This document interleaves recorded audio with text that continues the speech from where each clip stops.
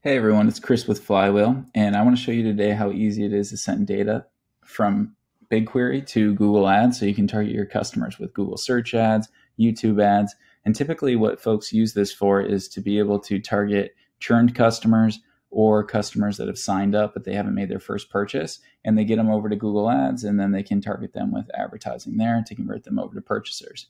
So this is very easy to do with Flywheel. What you start with is something we call a master store. So you're able to connect your account to your BigQuery tables that you have your customer data sitting in. So we've already gone ahead and done that, and you can see we've connected a service account here. This is in our Help Center documentation. You can see articles about how you generate a service account and how you're able to connect that to the app. It's very easy to do, and once you do it, you have access to create lists off your BigQuery tables. So I'm going to hop over to the next step, which is setting up your destination, which involves setting up your Google Ads account. So you can very easily select your Google Ads account by logging in with Google. And you can see I've already set up the Flywheel Sandbox Ads account here, which we're going to be sending data to.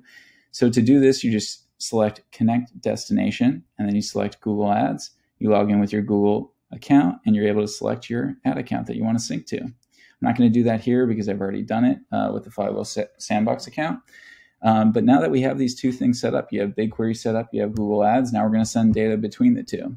So to get started there, I'm going to click back over to the Audiences tab, and I can actually select New Audience and then Custom Audience. And once I do this, I'm going to be able to see the different fields in my BigQuery table, so I can start filtering my customers and then send them over to Google Ads as an audience. So to do this, what I'm going to do here is you can see a few different fields: last purchase date, interaction days since email open, days since last interaction, and total lifetime spent.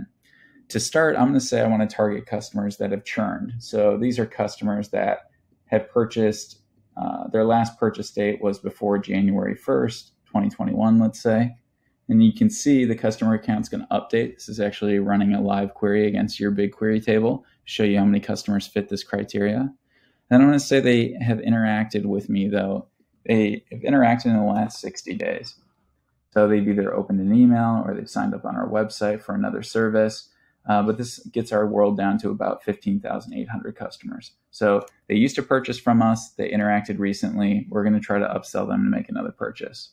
You can also see below the customer account, the treatment and control group. This is how many people are going to be sent to Google, which is 14,000. How many are going to be held back, so you can measure your revenue uplift, which is 1,586. In this case, I'm actually not going to have a control group. I'm going to send them all to Google Ads, which you can control with this slider. So I'm churned with recent interaction customers. I'm going to save this audience. Once I save it, I'm actually going to be able to export it.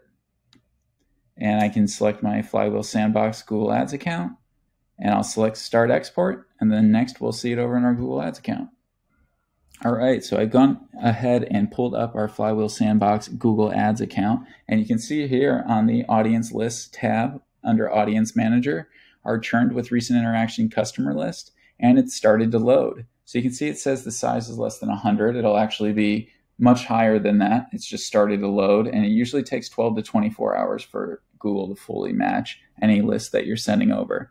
Now, every hour, as new people enter your audience and data loads in your BigQuery, they will be loaded into Google Ads with updates. So every customer that now fits this audience will be added, and then we'll remove customers automatically for you. And that's really it. That's how easy it is to send data between Google Ads and BigQuery with Flywheel. Thanks, everybody.